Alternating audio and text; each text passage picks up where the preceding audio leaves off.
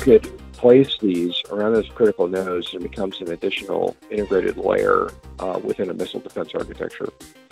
And so it basically gives you more shots at the incoming target.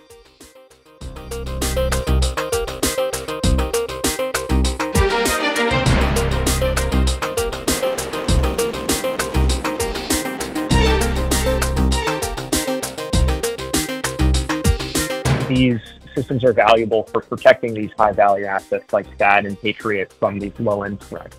You need the full spectrum of defense, from low-end drones all the way through the highest-end ballistic and hypersonic missiles, and directed energy is an important part of that mix.